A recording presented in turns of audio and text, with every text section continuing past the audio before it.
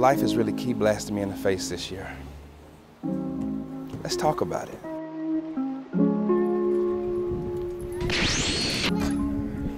You know, YouTube just ain't the same. I mean, I wouldn't be a YouTuber if I didn't complain about it, right? They changed the system so much, and I understand it's a business. So they gotta do what they gotta do. But the creators take the hit. I get busted in the face. I get busted in the face, baby girl. And you know what makes it even worse is that I get so much love on other platforms. But on YouTube, it's a slow grind. And I know the reason. The reason? I know the reason. And I'm not gonna bore y'all with all the details, the intricacies. Yeah, I can't bore them with the details. Just know that YouTube's not as good as it could be. And it's just been an annoyance behind the scenes with everything else that's happened this year. But my passion for Dragon Ball, creating, and just making y'all laugh has never really been about views or money.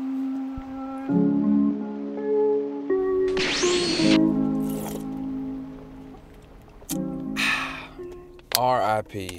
to Akira Toriyama.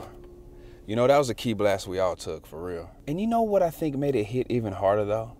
The fact that we knew he was working in the franchise still. He still was giving us ideas. He still had stuff to contribute to Dragon Ball. And you know, I usually don't feel too much when it comes to celebrities passing away and stuff like that, because you know, we don't know him like that on a personal level. But Akira just has such an influence on me. Like, it's literally crazy. Like, what would my channel name be? What characters would I parody if it wasn't for him? I'd be doing something else in some alternate timeline. I'd be making other things with a different channel name, and it's just crazy to think about. To have the opportunity to leave your mark like he did, it's just legendary, bruh. I remember being 5 years old and my brother watching Dragon Ball Z in the living room, right? I walked in and I seen Goku and Yamcha. This is back when they wore them orange jumpsuits. You know, they had like a similar outfit. But tell me why I thought they was brothers. My brother clowned my ass, as he should, and I've been a fan ever since.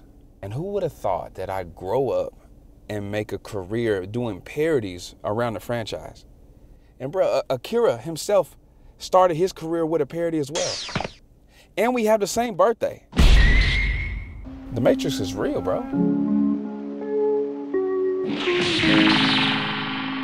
All right. So now I feel like we get to the main reason why I even made a video like this in the first place. The main reason why I went 99 days without uploading, and it's because of my mom's health. So about 2 months ago, my mom came down with pneumonia. And you know, pneumonia is dangerous in itself, but unfortunately the infection didn't stop at her lungs. It actually went into her bloodstream and turned into sepsis. And sepsis makes your body not fight infections correctly, and it really can damage your organs, and it's life-threatening. And it's crazy because I had just spoke to her that morning and she seemed fine. And then a few hours later, I get a call from the hospital saying we need to come in. She needs to be put on a ventilator. So we get there and the doctor explains the severity of the situation and that we basically need to prepare just in case she doesn't pull through.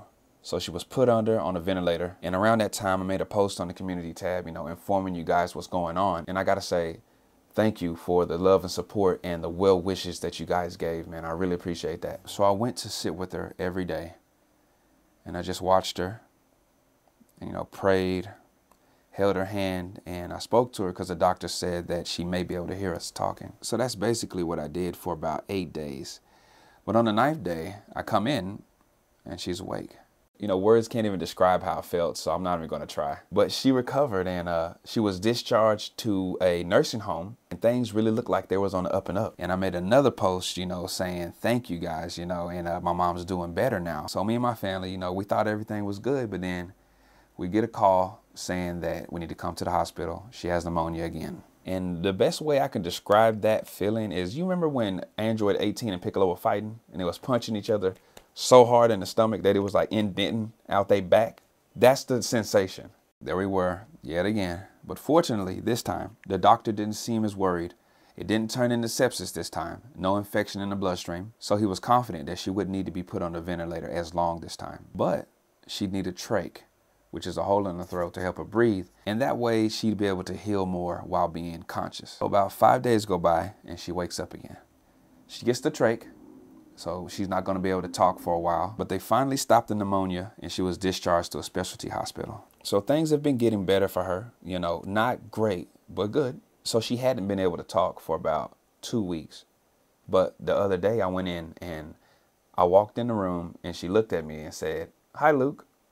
So that was a pleasant surprise, to finally see her strong enough to talk. And the doctor's confident enough to say that she can be released in a few weeks. So my mama's fighting like she always does. And she got hands too. I'm serious. She got the fighting spirit of 1,000 Gokus. Okay, that was. So 2024 Key Blasted your boy. And I got slid too. Now it's time to get up.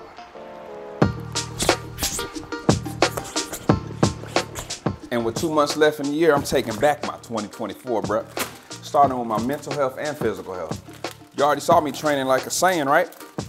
And I'm eating better too. And my six-pack coming back. Professionalism. Coming back.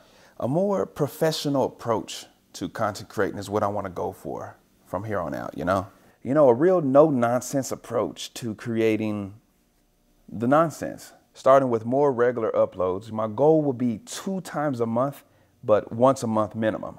And better communication between me and you, maybe do some polls to see what you guys want to see next, and me letting you guys know more what I'm working on and when it can be expected. And merch too. I got 2 designs ready and I'm working on a 3rd. My goal is to have those released by Thanksgiving. And for the big one, it's time for me to bring back abridged parodies. But how about we make a deal this time? My straight men are off limits. What do you say? Nope. And that drops this Friday on Patreon. And I'm taking the Patreon to the next level by releasing videos 1 day early and uncensored. These changes and additions should increase the power level of me and the channel.